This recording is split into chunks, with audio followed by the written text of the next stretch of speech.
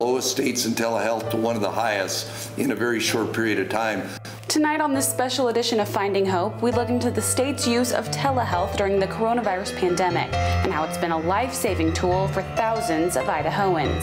Plus, we look past the pandemic to see how the use of this technology shifts in the future and how it could become a primary method of care.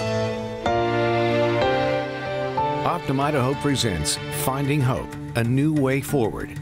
The coronavirus pandemic has changed most aspects of our lives, including how we see the doctor. But telehealth has emerged as a silver lining. Good evening. Thanks for joining us in tonight's Finding Hope, a new way forward. I'm Jessica Taylor. Over the past few months, there's been a dramatic increase in telehealth services, and it's likely each of you watching this program will use telehealth or have the option to from this point on. So how has the pandemic shifted telehealth in Idaho? If you look at the months of March through May of last year, there were about 3,000 telehealth visits. For that same time period, we're looking at 117,000 telehealth visits for this year. For behavioral health appointments through Medicaid, the Idaho Department of Health and Welfare says there were 450 telehealth visits. For that same time period, we're looking at 53,000 this year. And that's actually expanded to include substance abuse as well as just not just your normal counseling. So we will get back to both telehealth and normal visits as appropriate. Telehealth claims are also up in other areas of healthcare, and many health providers say fields could even be dominated by the services. It's not just Medicaid users or behavioral health appointments seeing this significant increase. Across the state, those numbers are going up. Regents Blue Shield of Idaho says their claims soared in the past few months. Dr. Amy Kahn says telehealth could end up being the doctor in your pocket, and the convenience of it will lead to its application in other areas beyond behavioral health, like chronic disease, diabetes management, and dermatology. Even though we've had our virtual care policy in place for several years, less than 10% of our providers really use those virtual health or telehealth visits, but we've seen an over 4,900% increase since the COVID pandemic hit. So almost overnight, we saw an adoption of the delivery of these visits to our members, which has been pretty remarkable. I also think for our docs who have health concerns of themselves, it allowed them to feel much more comfortable continuing to see patients. And it's a similar pattern for other large insurers in the state. Blue Cross of Idaho says they've gone from practically no telehealth claims to nearly a quarter of all claims in the state being for telehealth services. From January 27th to February 2nd, Blue Cross of Idaho says they processed 108 telehealth claims. From April 6 to April 19, that number shot up to 10,718. It's close to an 11,000% increase. Basically, any service that can be provided appropriately or by a provider through a telehealth, either audio or video setting, we've offered that as a benefit to our members during this time, and we've seen a lot of Idahoans using that opportunity. The sizable jump helps provide essential care to thousands of Idahoans who otherwise might stay home instead of going to their appointments. Doctors worried at the start of the pandemic those with chronic illnesses would miss those important checkups. Telehealth helps with that. Blue Cross processed more than 90,000 claims since March this year, and they're extending telehealth services until December. These numbers sound impressive, but why is it important to see these trends, and how do those numbers actually impact us? In 2018, Idaho had the second largest shortage of physicians in the entire country, only beating out Mississippi. Within our already limited number of doctors in the state, the majority practice in the most populated counties like Ada County. Doctors say with telehealth, they can see more patients in a day, and they can see patients who live farther away from our bigger cities, meaning the increase in telehealth is actually a much needed increase in all health services for a majority of our state. While telehealth soars in use, it's not a new concept. Psychologists were using telehealth well before the pandemic, but providers say the added stress and anxiety caused by the coronavirus has proven the need to expand it. Idaho News 6's Stephanie Garibay spoke with the Idaho Psychological Association about support telehealth offers rural communities. When Governor Little announced the stay-at-home order, the Idaho Psychological Association shifted their focus to one service they already offered, but knew it would benefit everyone at this point in time: telehealth. The need is just so incredibly high. So many people are worried. People are having financial stress. We're seeing definite increases in anxiety. A lot of people are having sleep difficulties. And psychologists are experts in helping people deal with these kinds of issues. So it's a great time to seek support, get a little assistance, and work with a professional who can help. And Amy tells Idaho News 6 telehealth services have been used for more than a decade. But with the pandemic, this is a safer alternative than face-to-face therapy. She says their goal with offering telehealth services is to maintain contact with people we are already seeing, as well as offer some services to people who are medically fragile, who have a number of risk factors and really are trying to limit any kind of exposure at all. So it really is a great way to open up access. They hope to continue to offer telehealth services even when things start going back to normal. That's really the hope at this point, is that this will create a new service line that many people will now be able to access, especially people in some of our remote and rural areas. We're really hoping it will allow them to get more support and services that they need. Amy tells us she is grateful they were able to accommodate and offer these services throughout this time. I'm thrilled that we're able to do this. I think that it really is important for people to get that support. This is such an important time of adjustment. We want to stay connected with other people, and there are lots of mental health professionals out there ready to help. In Twin Falls, I'm Stephanie Garibay, Idaho News 6. The most important part of telehealth is whether or not it works for the patients. To have a successful telehealth appointment, doctors say patients need to be prepared for their visit. Patients from Eastern Idaho share their perspective with local News 8's Carol Honus on why telehealth is their preferred form of care. Hi, I'm Carol Honus reporting in Eastern Idaho. COVID-19 has changed our lives, and in some ways it's actually been for the better. I mean, all kinds of businesses have had to learn to get the job done online. So they have saved on office space, commuter travel expenses like gas and parking, and just time. Medicine has changed too, with patients seeing their doctors through telemedicine now, telehealth, instead of in-person visits. Now, there are pros and cons to telehealth, but one thing is agreed upon by almost everyone we talk to in the medical field: telehealth is here to stay. How are you? I'm great. Can you hear me? Dr. Nathan Snedden is an MD of interventional spine and pain management. His office started using telemedicine about 4 months ago when COVID-19 really hit. It's not for every doctor's visit. Particularly in my new patient evals, I need to see patients face to face. I need to examine patients with my hands, my ears, my eyes, and especially my hands. You can't do that via telemedicine. And for those new patients who you've never seen, never met, you really can't substitute it with telemedicine. But it's excellent for follow-up visits and certain kinds of ailments. I think maybe a dermatologist who can usually examined just by eyesight for the most part. I hope I'm not wrong in saying that. I'm not a dermatologist.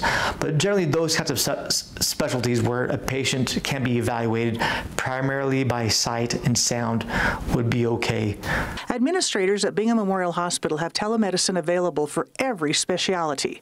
In the last 4 months, the hospital has booked 5,800 appointments. Skipping the office visit has lowered the exposure to infection from other sick people in the waiting room. The patient has a lot of responsibility too when it comes to making telemedicine work. So when you have your appointment, make sure you're in a quiet corner, that the doors are closed so the dogs or the kids can't come in and make noise. Have all your prescriptions out so if the doctor has any questions, you'll have them handy. Make sure that you have a tablet so you can write down any questions that you have before the meeting and then any instructions that the doctor gives to you. Dr. Snedden says insurance used to refuse to cover telemedicine appointments, but that's all changing. changing because of COVID-19. Most appointments last about 15 minutes, and it is proving to be a real lifesaver for rural areas that are hours away from a specialist. Telehealth also offers the opportunity to expand reach for all patients across the state, especially those living in underserved communities. Terry Riley began offering telehealth services at the very beginning of the pandemic. They switched services to virtual and had staff see patients from their homes. That way, providers could still see and manage behavioral health needs. The staff also uses telehealth services to discuss symptoms for COVID and ongoing health needs. Another thing that we're doing is our psychiatric medication management, which is visits that have to do with managing mental health issues. Dr. Barron with Terry Riley predicts there will be an increase in people coming in for physical exams soon, since that was not offered at the beginning of the pandemic. However, Terry Riley says they'll continue to use telehealth. Later in tonight's special, we'll show you how they're planning to expand this service. Telehealth is being used on a broader scale as well to limit exposure, free up space in the hospitals, and as our Madeline White reports, it helps regulate Americans' mental health right here in Idaho. Telehealth isn't perfect. Internet accessibility is a problem for people, especially in some rural parts of Idaho, but it's better than nothing, especially in this time of uncertainty. Even people who aren't chronically having problems with mental health are now they're in fear of taking pay cuts, losing their jobs, having to file for unemployment, things that many people have never even thought of. An American Psychiatric Association poll from March shows that nearly half of Americans were anxious about possibly contracting coronavirus, and 62% were anxious about a loved one falling ill. What we've seen recently is a significant increase in the prescription of anti-anxiety medications. But telehealth has played a major role during the pandemic in keeping patient oversight operating while flattening the curve. It existed pre-coronavirus, but it was somewhat limited to mostly rural areas. That's not the case anymore. Patients no longer want to go to the emergency room for other kinds of problems, so they don't want to necessarily go to their doctor's office because they're afraid they'll be in a waiting room with a bunch of sick people. The Trump administration recently changed their policy in response to COVID-19 so that Medicare patients may temporarily visit doctors and clinicians by video conference at no additional cost, effective for the more than 320,000 Idaho residents that are enrolled in Medicare. This is a real benefit for seniors and all the beneficiaries. Dr. Sullivan hopes this coverage remains. Because doctors and patients are kind of being forced to do this now, maybe it's making them see the value. Yeah, you're right. You're right. It's like an accidental evolution. It's sort of like a natural experiment that we weren't looking for, we weren't entirely prepared for. But okay, we're going to learn from this and we'll come out better on the other end. As we explained earlier, telehealth isn't limited to behavioral health needs. In fact, it's being used by a Magic Valley-based physical therapy clinic, and they're paving the way for more hands-on practices to follow suit. Having been deemed essential, Right Physical Therapy remained open throughout quarantine with precautions in place. Despite being open, the company shifted to telehealth to reach their patients. The adjustment was tough at first, but founder Brian Wright says it allowed them to expand their reach. I've had people unexpectedly reach out to our company from different states in the United States trying to ask for help through telehealth. So we're now seeing more people say, hey, I've read your blogs or I've seen you guys on social media and I really want to get your treatment. Right Physical Therapy says they expect to continue using telehealth even as patients start showing back up in person. Governor Little has held several press conferences on Idaho's current handlings of the pandemic. At one, he stated there are testing deserts in Idaho, which highlights the healthcare deserts in our state as well. During a pandemic, the last thing you want to lose is doctors, especially those closest to the healthcare deserts in our underserved areas. At the start of the pandemic, worries rose about different clinics possibly shutting their doors for good. Volume numbers were down for the first few weeks simply because people weren't scheduling appointments. Telehealth has been able to keep those doors open. Governor Little loosened restrictions for telehealth visits, which allowed for more access. I was a bit of a skeptic, but the evidence is compelling about how much how effective the delivery of telehealth is.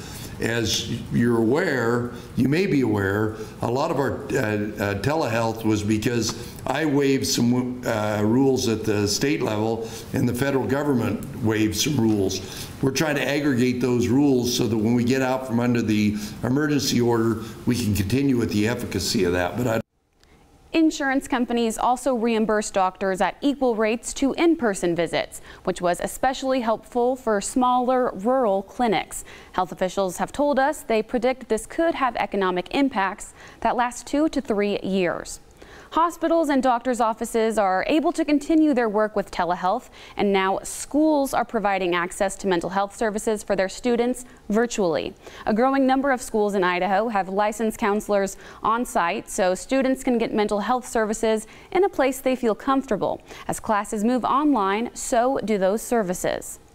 School-based therapists provide support for students, all without needing to leave campus. Childhood and adolescence is a difficult time, and having a counselor available to help kids navigate through that can be very, very helpful. Now that kids are out of the physical school building, these counselors are using telehealth. Right now, we all need to do our part to reduce the spread of the coronavirus. Districts across the state are making sure students stay connected to mental health services. In Caldwell School District, they use a service called Life Counseling. Staff are reaching out to students and resuming services despite the closures. In the Kuna School District, Children's Therapy Place is in contact with all the students they work with in the schools and are actively arranging online appointments and check-ins. The Boise School District has a hotline families can call into and seek support. A local school administrator helps translate that for Spanish-speaking families as well. You know, I have moms saying, what do I do? My son is really struggling with anxiety. You know, and I help them, you know, refer them to the right person. Some of the families are struggling with being tested positive with the virus. And then again, the same hotline, I know what they have to offer. So immediately I send emails and I contact them. Terry Riley's counselors have adapted all their counseling options to be online right now. They plan to send the school-based therapists back once it's approved to return to school. Schools adopting telehealth means even more people in the community can be reached. There's another big group that benefits from the expansion of telehealth services, the Boise VA, which provides health care and mental health services for local veterans, has also implemented telehealth for their huge network. In a normal month for mental health, the VA conducts about 40,000 telehealth appointments throughout the country. But in April, while the country faced the pandemic, that number rose to 900,000. The Secretary for Veterans Affairs told us when he took over the job, he wanted to focus on getting care to Native American veterans and rural America, and he believes telehealth makes that much easier. We're the world leader in that, and I think for mental health, it's really one of the biggest steps forward in recent history, because what we're doing is we're allowing veterans to stay in their homes or stay someplace where they're comfortable.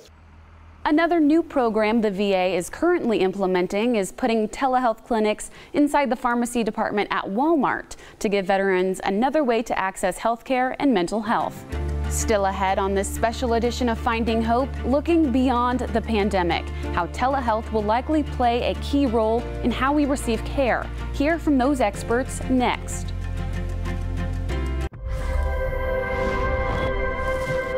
How do things work? Things that give so much joy and happiness. How does everything that is so beautiful happen without us really understanding how it happens? How do we help people lead their healthiest lives? How can shared intelligence spark brilliant solutions? How can doctors and patients build even stronger relationships? How can we improve the quality of health care and make it more affordable? How can we help manage chronic illness? How can we help people keep an eye on their health 24/7? How do we bring everyone together so that healthcare finally works for all of us? We know how. We are the how. Optum. How well gets done. If you're watching this and want to take the first step towards getting help, we have resources available for you. If you're a patient at St. Luke's, you can have your primary care physician send in a referral. Their support team will help you install the video platform for your appointment. St. Luke's says their telehealth appointments are for people of all ages, and they've found great success with kids in the 10-year-old age range. They are still accepting new patients. If you're a patient at St. Alphonsus, you can have your doctor send in a referral as well. St. Al's says depending on the patient's insurance, they can either set up a telephone or video call. Idaho statute requires all new patients be seen over video conference. You can also call Terry Riley's and they'll walk you through setting up an appointment over the phone. St. Luke's also reminds us the symptoms of anxiety and depression, which more people may be experiencing with the pandemic. Symptoms to look for are increased feelings of sadness, hopelessness, worry, difficulty feeling in control, isolation, and difficulty getting out of bed. If these symptoms sound familiar, you can make an appointment to be seen by a counselor. Also, if those feelings and thoughts turn dangerous or more intense, you can call the Idaho Suicide Prevention Hotline. That number is on your screen. Terry Riley was a leader in adapting telehealth at the very beginning of the pandemic, and they're preparing to lead the state in their continued usage of telehealth as well, given their virtual appointment numbers are still rising. Our Karen Lair checked in with the CEO and shows us how they're planning for the future. So I would say, like everybody, COVID has turned our world upside down. Heidi Hart is the CEO of Terry Riley Health Services, a community health center treating 40,000 patients across southwest Idaho. Unlike most medical facilities, they refuse to let low income prevent a patient from receiving proper care. Certainly if somebody has Medicare, Medicaid, commercial insurance, we work with those partners to make sure people have access, but then we also have a sliding fee scale that makes us able to match the cost of health care with people's financial resources so that nobody goes without access. But as coronavirus cases started climbing in Idaho, Terry Riley turned to telehealth. When people call and schedule their appointment, our scheduling team, it's the very first question that we ask them is, do you want your appointment in person or through telehealth? Just like many work meetings today, telehealth appointments can be easily set up online through Zoom or FaceTime calls. Virtual visits have been wonderful for medical and behavioral health in particular, so that people can still see the provider, but they can do it from the comfort of their own home. In spring, about 60% of their appointments operated through video calls, as many patients preferred avoiding face-to-face interactions. As things settled down and people felt more comfortable, it dropped down to probably about 20% of our visits by telehealth. And now that there's a spike going on back in the community again, we're seeing an uptick in telehealth again. And for the future, with or without concerns of COVID-19, Hart says telehealth for Terry Riley is here to stay. It's been something that both providers and patients have come to appreciate. It's faster, it's easier, and so I don't see it going anywhere anytime. Karen Lair, Idaho News 6. Telehealth improves lives by easily connecting patients to care, but it's also literally saving lives by identifying child abuse. Local hospitals are reporting an increase in child abuse, in part because of social isolation. Not as many schools or community groups can look for those signs, but as the pediatric surgeon for St. Luke's shares, this technology can be our greatest tool for identifying child abuse in the pandemic. This year stands out from prior years, and in particular because of both the number of cases that we're seeing and children very young, under a year of age, and the severity of the abuse that we're seeing. St. Luke's CARES program, which evaluates concerns of physical abuse, sexual abuse, or neglect, saw 74 inpatient cases of child abuse in 2019. In recent months, they've seen a worrisome trend. This year, we've already seen over 50 in the first 6 months, and the severity of those injuries have increased, including 2 child abuse-related fatalities that have happened. So the severity of the physical abuse has increased in this time period. They aren't seeing as many outpatient referrals during this time. We do think that that's because the schools are the primary reporting system for that. There's never been a straightforward solution to end child abuse, though it's much harder to do with the increased social isolation caused by COVID. There are ways to help identify and stop it. I do think that electronic technology is extremely helpful. Zoom, Zoom communication, Zoom parties, Zoom family reunions. Dr. Bowman says particularly in the trauma department, the families need close follow-ups and support. Telehealth, while not a perfect fix, can offer that. It's very important because it's accessible through a cell phone for families. They don't need special technology. They already have that. The cases are severe. They're seeing multiple injuries on a child. The best way to protect a child is someone making that. As Dr. Cox said, when you have a concern, act on it, even if it's just a suspicion. Listed on the screen is that number to call and report, along with additional resources for families who may be struggling, including the Women's and Children's Alliance and the Idaho Children's Trust Fund. The uptick in telehealth care was an emergency response, one with loosened restrictions given the pandemic. As we look forward, possibly to a time where a cure or vaccine exists, telehealth might serve a different purpose, and health officials say it won't return to the back seat. Doctors say it will likely even dominate certain medical areas. Health officials say the security of digital platforms used for telehealth will improve in the future. Certain exceptions were made under the provisions of expanded care during the pandemic. Platforms that are more like on your phone that aren't necessarily compliant with the requirements for security or privacy. So I think what will change is we're seeing more and more practices and healthcare systems secure those HIPAA compliant platforms. It's possible telehealth will be the dominant practice in some areas. Some specialties will get that done.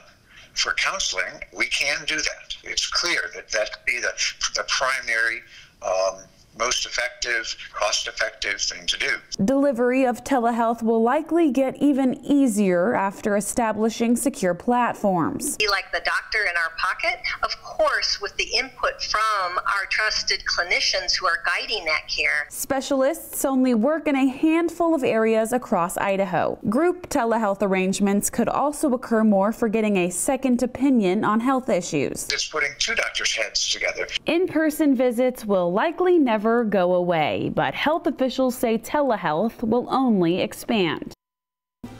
Dr. Larson says there are a few main things that make for successful telehealth care. First, a provider needs to have an established relationship already with the patient. The patient needs to take responsibility for their medical care, and the patient should get ready in advance for the appointment by writing down their prescriptions, symptoms, and questions. In the last half hour, we've seen how telehealth has gone from an emergency practice to a critical tool for Idahoans in the midst of a pandemic. We showed you how telehealth helps connect our rural communities with healthcare in places where the nearest in-person clinic is several hours away. Telehealth also fights the stigma often associated with behavioral health by connecting you with counselors and psychologists from your own home. And we've seen how telehealth will likely expand to other fields in a post-COVID era, whenever that is. It's easier now than ever to get connected to resources, and we hope you find a method of care, whether it's telehealth or in-person counseling appointments, that work for you. To rewatch these stories in their entirety or to find helpful websites and phone numbers, you can always head to idahonews6.com and click on the Finding Hope tab.